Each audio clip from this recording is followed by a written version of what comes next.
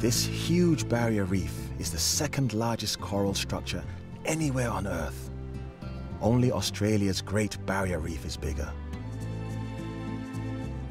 This massive reef system has keys, shallows, atolls, and drop-offs, and another claim to fame: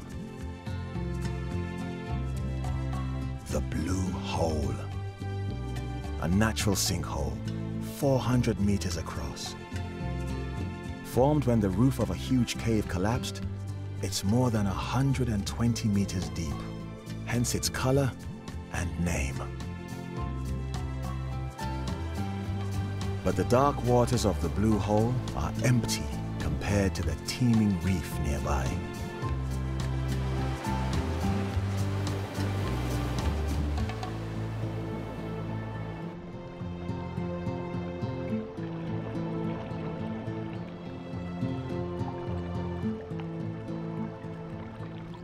Providing so much food and shelter, coral reefs take up just 1% of seas worldwide.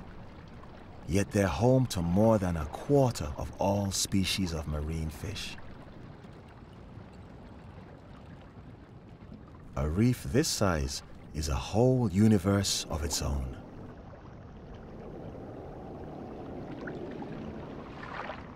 And a large reef has some large inhabitants. These barrel sponges, up to 1 meter across, are among the planet's simplest animals.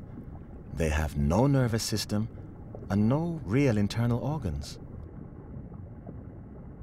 Rooted to the reef, they have no tentacles or arms to gather food. But what they can do is pump water, up to 10,000 times their own volume every day. For every ton of water strained, they'll filter out maybe 25 grams of food.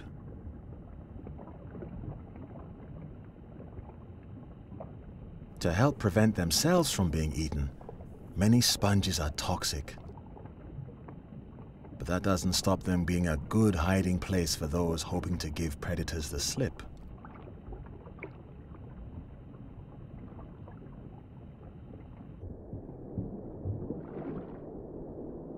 The barrier reef is also a refuge for the loggerhead turtle, named for its massive head.